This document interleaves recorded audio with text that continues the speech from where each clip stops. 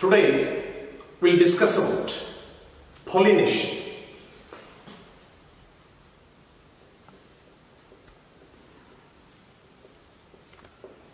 Pollination. In first topic, we had a quick glance over the pollination. Pollination is a transfer of pollen grains from anther to stigma.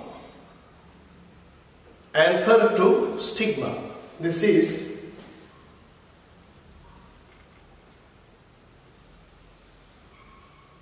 anther.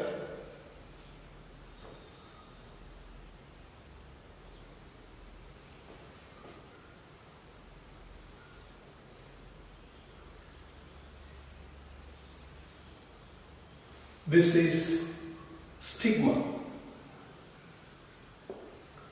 Transfer of pollen grains from anther to stigma.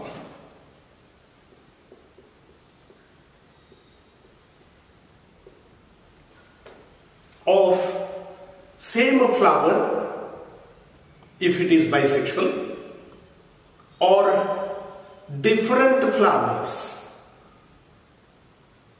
if two unisexual flowers are present. Of same plant, it means both male and female flowers are there in the same plant, or different plants. That the same plant, male and female flowers are there, that is monoecious condition. And or different plants, where male plant flower is there in one plant and a female flower is there in another plant. Dioecious condition of same species. Of same species. Transfer of pollen grains from anther to stigma of same flower or different flowers of same plant or different plants of same species. Of same species. They must be, if two different plants are there, they must be belonging to same species. That is the definition for pollination. Transfer of pollen grains from anther to stigma of same flower or different flowers of same plant or different plants of same species. That is the definition for the pollination. We do have types. We can make the types by splitting the definition of that pollination. I have mentioned transfer of pollen grains from anther to stigma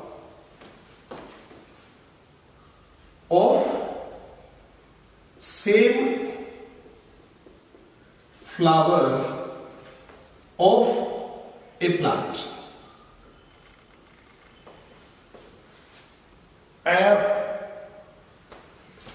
Different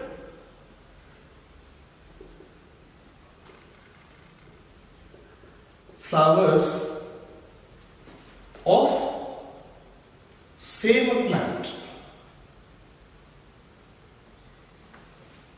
or different plants.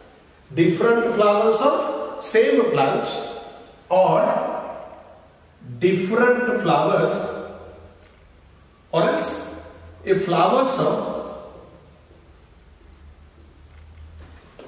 different plants, but they must be belonging to same species. But they belonging to same species. Here we have mentioned transfer of pollen grains from anther to stigma of same flower. When if the bisexual flowers are there,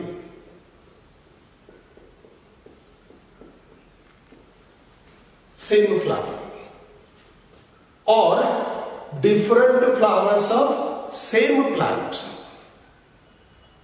It means male and female flowers are there, but they are there in same plant. It means they are there in same plant means monoecious.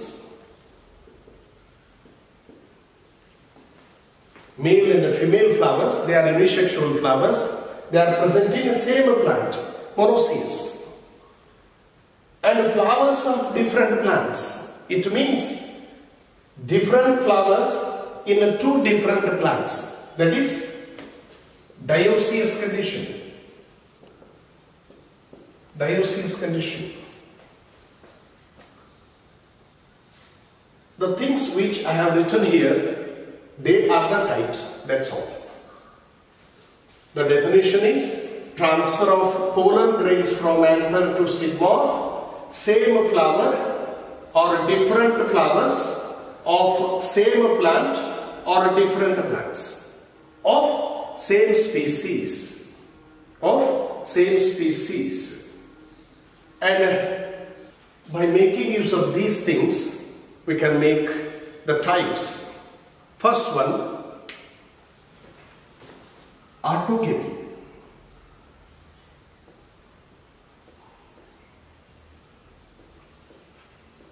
Autogamy. What is autogamy? Transfer of pollen grains from anther to stigma of same flower of a plant. That's all. Even is otherwise said to be self-pollination. Self-pollination. That is autogamy. Transfer of pollen grains from anther to stigma of same flower of a plant. And second one,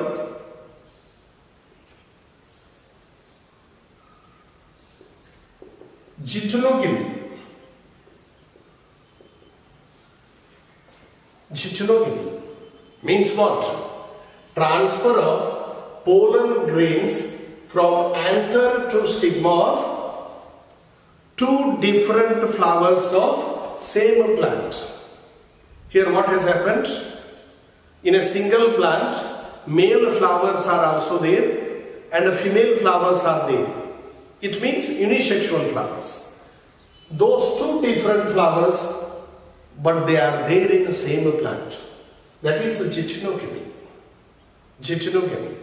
Transfer of pollen grains from anther to stigma of two different flowers of same plant.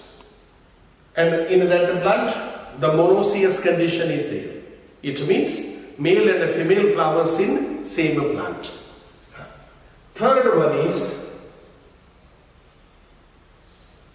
genogamy. Genogamy. What is genogamy? Transfer of pollen grains from anther to stigma of flowers of two different plants. Flowers of two different plants. It means male flower is there in one plant and a female flower is there in another plant, so that pollen grains from male flower transferred to the female flower in two different plants. That is a genogamy. If you connect all these statements, that is the definition for pollination. Transfer of pollen grains from anther to stigma of same flower or different flowers of same plant or different plants. And if you divide that statement of definition, we can see the types. Autogamy, where the transfer of pollen grains from anther to stigma of same flowers of a plant. This condition is very rare, that is self-pollination. Even though majority of flowers are bisexual. As bisexual flowers are there means there should be a self-pollination. But rarely self-pollination occurs. Most of the time, even though they are bisexual flowers, cross-pollination is must. Very rarely self-pollination takes place. That's what, in autogamy we do have two types. Only in these two conditions we can get autogamy or self-pollination. One is chasmogamy. Second one is clistogamy. Chasmogamy and clistogamy. Only in these two conditions we can expect self-pollination, where self-pollination is must, autogamy is must, then they must be bisexual. And in chasmogamy, a release of pollen grains from anther and acceptance of stigma in the same flower is synchronized. What it means? When the pollen grains are released from the anther, at the same time stigma is ready to accept those pollen grains. It means both of them get matured at a time. When the pollen grains are released from anther, at the same time stigma is ready to accept those pollen grains. It means release of pollen grains from the anther and acceptance of stigma are synchronized. It means takes place at a time. Then only chasmogamy is possible.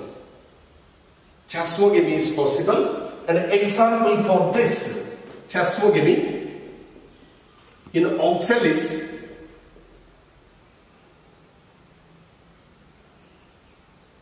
and commelina. In those two plants where pollen grains, when they are produced from the anther, stigma is ready to accept the pollen grains. It means when release of pollen grain from the anther and acceptance of stigma are synchronized. That is chasmogamy. And a clistogamy.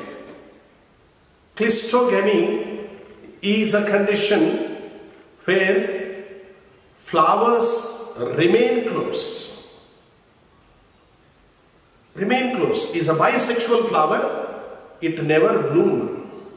Is a bisexual, it never blooms. So that no chance for the other pollen grains to enter in. As it is bisexual, in anther pollen grains are formed and the stigma is ready to accept the same flower. That is clistogamy. This we could notice in groundnut.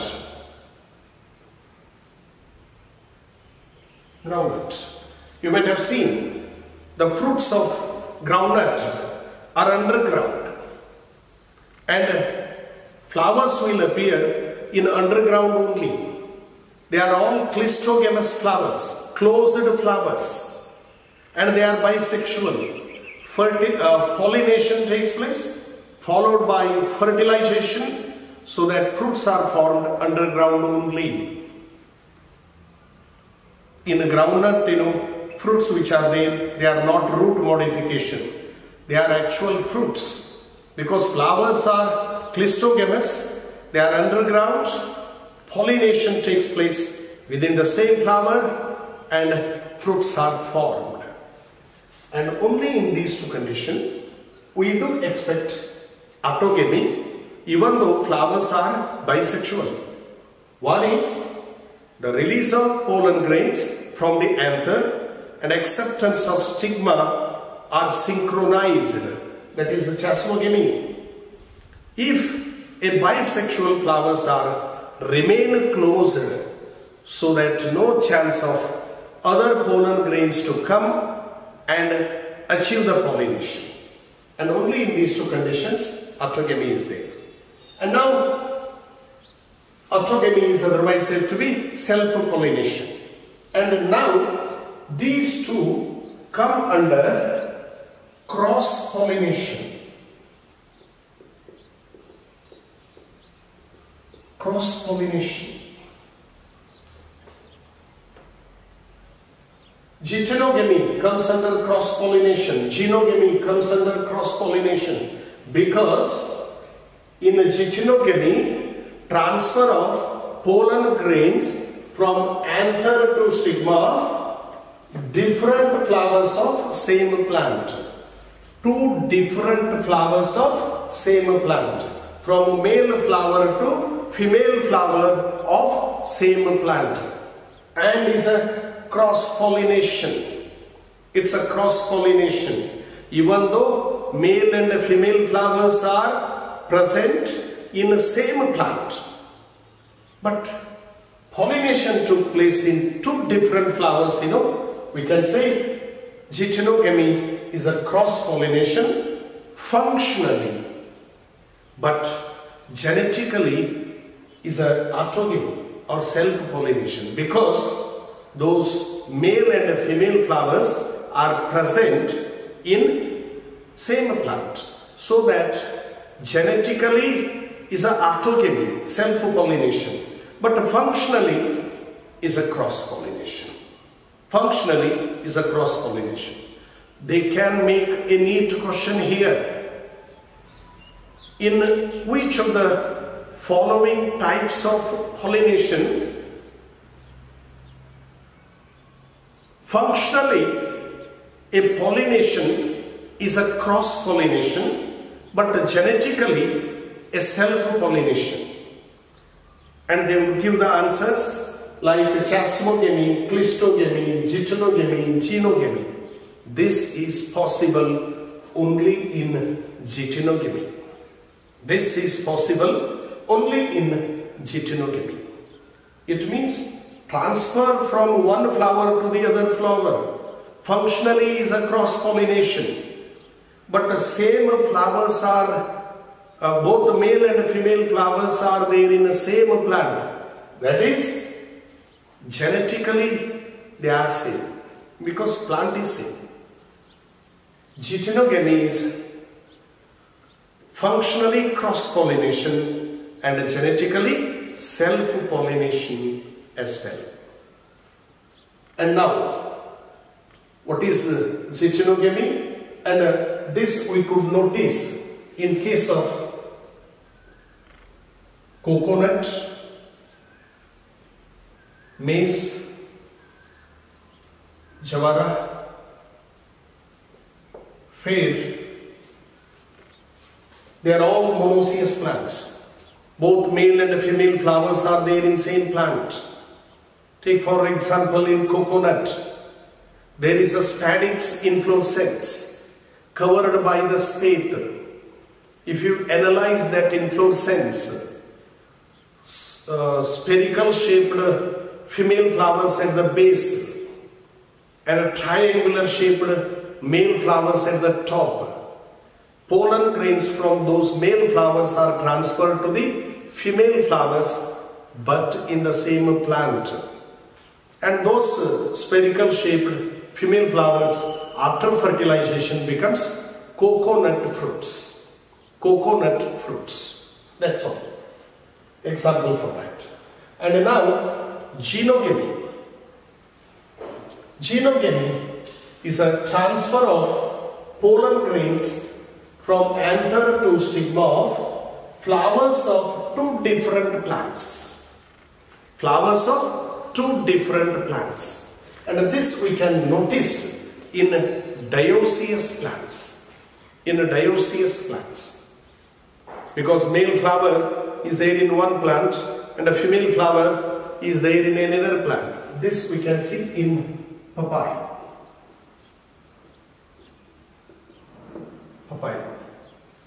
Where pollen grains are transferred from anther to stigma of flowers of two different plants. That's all. This is about the types with the example. And among them, autogamy is very rare and is taking place only in bisexual flowers. And majority of the flowers are bisexual. Till then, hardly in a few flowers that autogamy or self-pollination is taking place. Only in chesmogamy and clistogamy. Very rare examples. Even though they are bisexual, cross-gynogamy is very possible as well. Even genogamy is also possible. Now it's time to discuss about pollinating agents.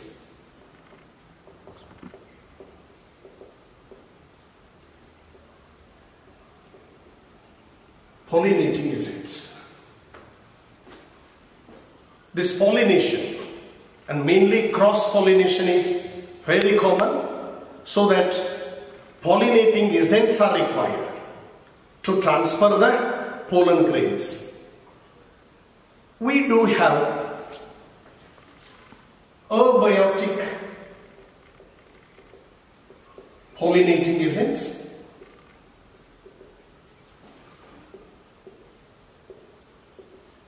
and also biotic pollinating agents. Abiotic pollinating agents and biotic pollinating agents are present.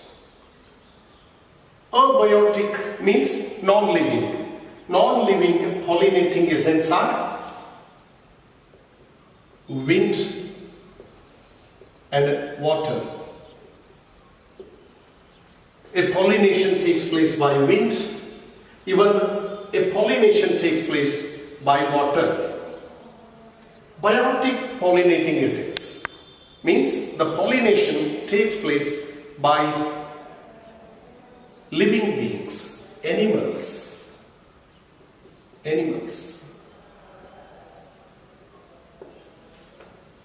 Let us see how the pollination takes place by wind with the example, and pollination takes place by the agency of water with the example, even how it takes place by animals. Let us discuss about pollination by wind. Remember, a pollination by wind is named as anemophily.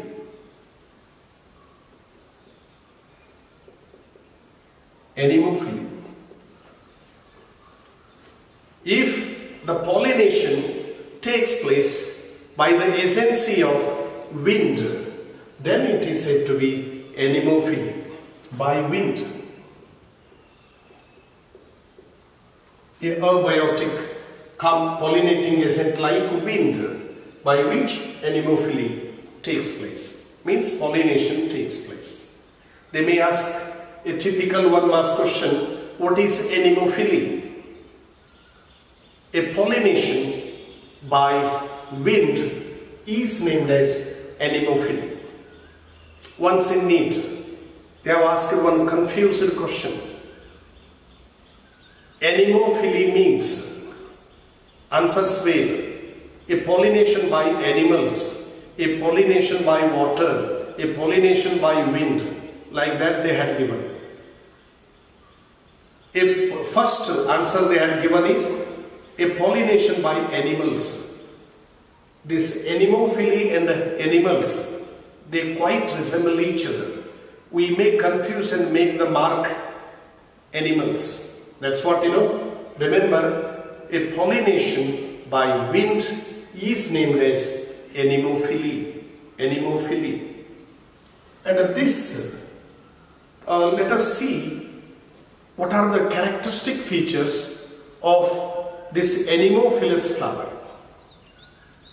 Because they have to carry by abiotic component, that is wind. Then what are the characteristic features in anemophilous flowers?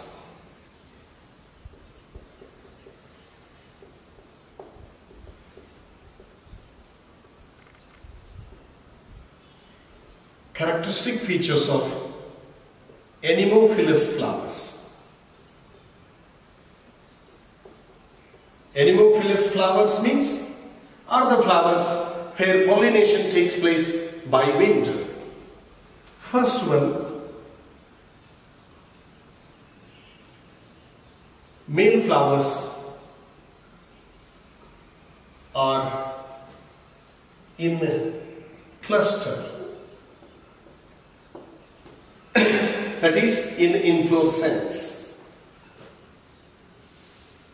And pollen grains are produced in large quantity.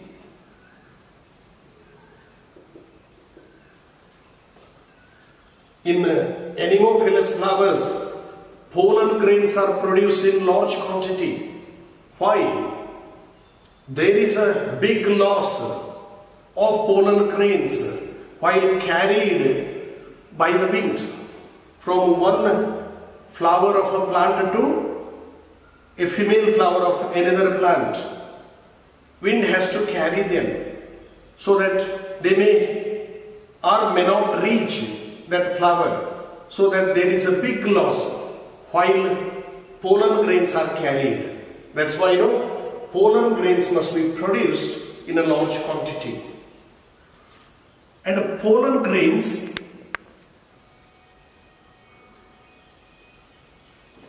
are very small and light in weight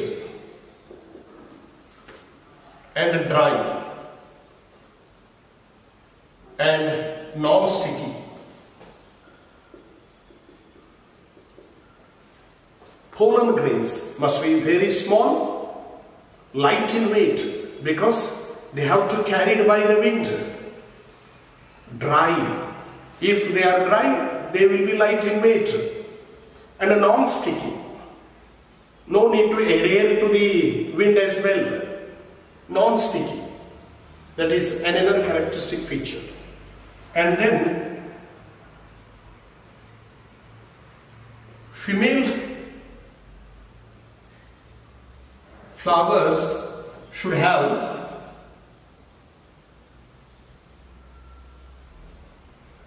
feathery stigma. Feathery stigma. Stigma is feather-like and exposed to the wind. Is exposed to the wind. A pollen grains which are carried by the wind should be caught by that feathery stigma. That female flowers, they should have feathery stigma so that they can easily catch the pollen grains which are carried by the wind. These are very important. And in these anemophilous flowers are not colorful, they don't have fragrance, even they don't have nectar, because here no need to attract the insects for pollination. That's why they are not colorful, and no need to attract the insects by the smell, so that they are not having any fragrance, and even they don't have nectar. It's a food for the insects. No need to give food to the wind.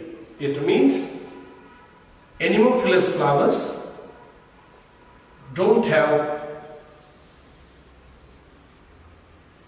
color, fragrance and nectar. No color, no fragrance and no nectar in the flowers. This is about the characteristic features of anemophilous flowers. And anemophily is taking place mainly in grasses, where the pollination is achieved by the agency of wind. And let us see another abiotic pollinating agent, water. How does it take place? A pollination which takes place by water is named as hydrophily.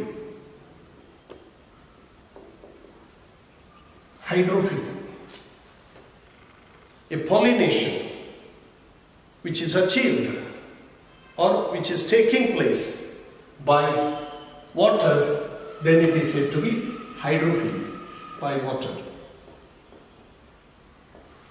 And hydrophily we can notice in aquatic plants.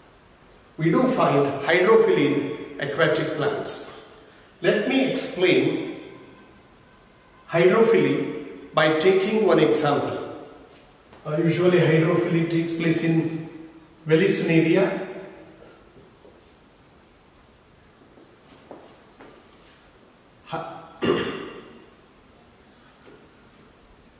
And seaweeds,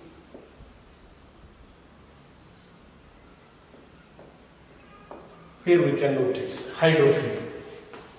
And an interesting way of hydrophily, an interesting mechanism of hydrophily we can notice in Vallisneria plant. Vallisneria is an aquatic plant and rooted at the bottom of a pond. This is a pond. It is a surface of water and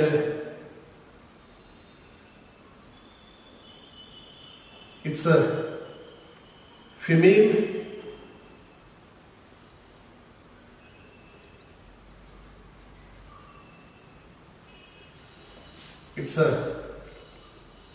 female plant with female flower. The plants are rooted at the bottom but even totally submerged in water, but it gives out the flowers which are having long pedicel, and the flower is floating on the surface of the water. That flower is floating on the surface of the water, and this is a male plant.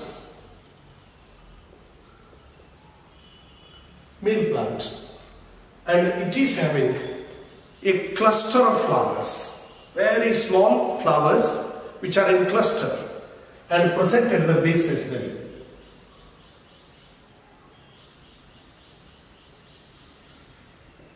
These are male flowers, and this is female flower.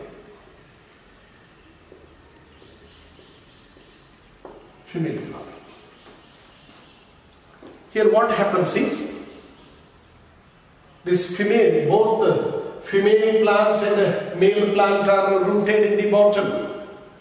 Their vegetative parts are totally submerged. In this female plant, it bears a single solitary large flower, is floating on the surface of water with a long pedicel. But male plants do have a cluster of very small male flowers, but they are at the bottom only. When both the flowers get matured, these male flowers are detached from the male plant and they float on the surface of water. They are detached. Male flowers are detached from the male plant and are floating on the surface of the water. Due to tidal current, due to tides, they come close to female flower and pollination is achieved. Pollination is achieved. Once the pollination is achieved, a coiling of pedicel takes place. When this pedicel gets coiled, this female flower goes to the bottom at the base of female plant, and where the fertilization takes place under the water, even fruit setting is also taking place in the water itself at the bottom. Very interesting type of hydrophily noticed in a Vallisneria plant. Here they are dioecious plants. It means female flower in female plant and male flowers in male plant, dioecious. And both of them are rooted at the bottom. And a female flower is having longer pedicel and is floating on the surface of the water. But male flowers, they are smaller and are in cluster present at the base of that male plant. When they get matured, male flowers get detached and they go to the surface of the water. Due to tidal current, they go to very close to that female flower and a pollination is achieved. Once the pollination is achieved, that long pedicel, it gets coiled so that pollinated female flower goes to the bottom, where fertilization is achieved and finally fruit setting. Everything takes place underwater. Only pollination takes place on the surface of the water. But in seaweeds, little difference. That is, female and male plants, they are also rooted at the bottom and submerged in the water only. But the pollen grains released from male flower are released in water. And some of those pollen grains may come in contact with the female flowers and pollination can be achieved. Here, this is some sort of interesting thing in Vallisneria, but in seaweeds, both female and male plants, they are submerged in water and male flowers release the pollen grains in water itself. Through the water, gradually they move towards the female flower and pollination is achieved. This is about hydrophily. A pollination by wind is anemophily. A pollination by water is hydrophily. That water hyacinth, which is considered as a terror of Bengal, is also aquatic plant. Water hyacinth, a terror of Bengal, is also aquatic plant. Concerned to that plant, once a neat question was asked. Water hyacinth, which is commonly named as terror of Bengal, is an aquatic plant. A pollination takes place by anemophily, hydrophily, entomophily. Entomophily means a pollination by insects. They have specified is an aquatic plant. Suddenly we will make the mark hydrophily. a pollination by water is absolutely wrong. Even though that water hyacinth is an aquatic plant, it bears a large flowers which are not submerged. They are aerial and very attractive. They attract the insects. And in that water hyacinth, even though it is an aquatic plant, flowers are very beautiful, colorful, and they are aerial, so that they attract the insects, and the insects will come and achieve the pollination. That is entomophily. And many times, as it is aquatic, suddenly we will think of a pollination takes place by hydrophily. But in case of that water hyacinth, even though it is an aquatic plant, but the flowers which are colorful, aerial, so that they can attract the insects, and the pollination takes place by insects. That is entomophily. And now it's time to discuss about a pollination by a biotic pollinator, pollinating essence. By biotic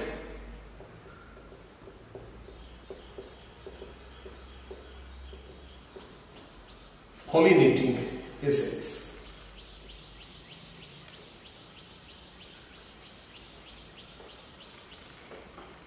Mainly, the pollination by biotic essence means living beings. It takes place by honeybees, wasps, butterflies like insects, even birds like hummingbird, sunbird. Even it takes place by some primates like lemur, and garden lizard can also do this, and bat. Already we know that in case of bomax, it bears flowers once in its lifetime after 50 to 100 years. Once flowers appear, where pollination takes place by bat. There are many animals which are involved in pollination. But in this, we have to discuss about entomophily.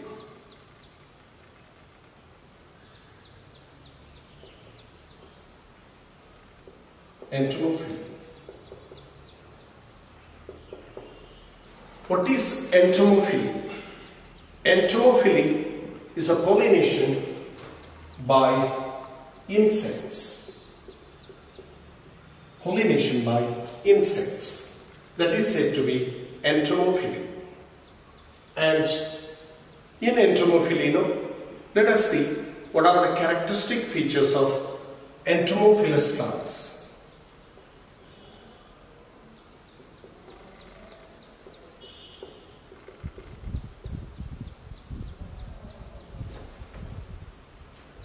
Features of entomophilous plants.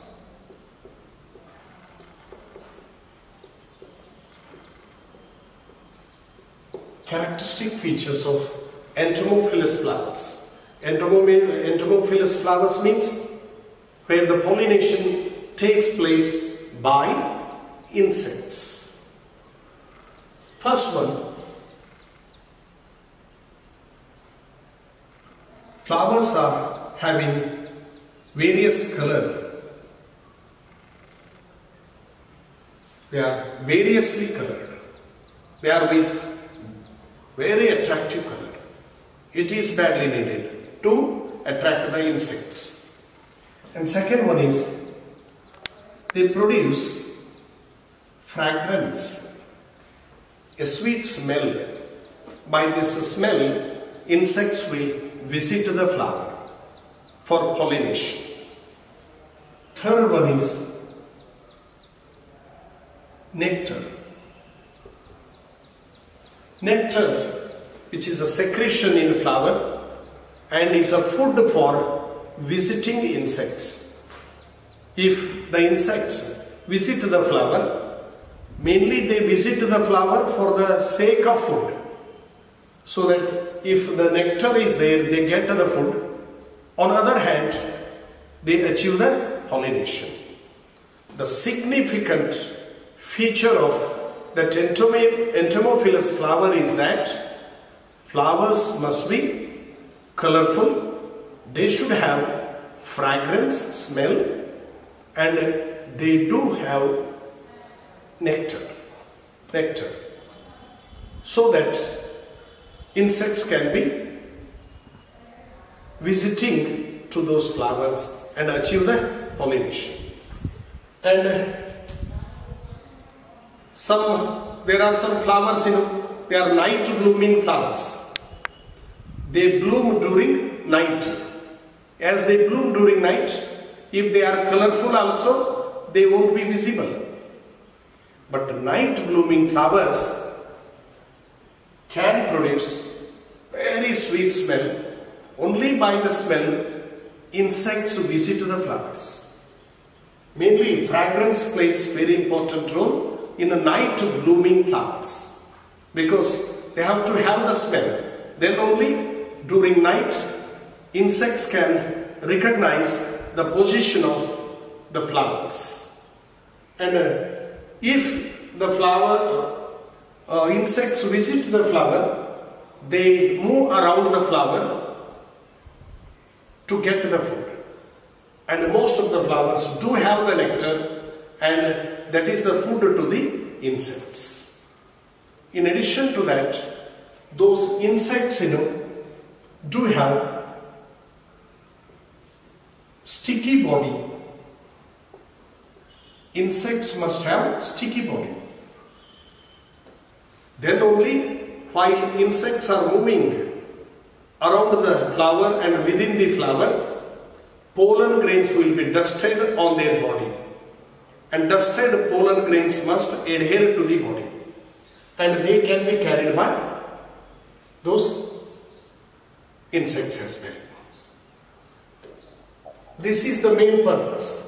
Insects visit the flower mainly for the food. Even some insects visit the flower for their safe dwelling places to lay the eggs. They want to place or lay eggs in very safe place.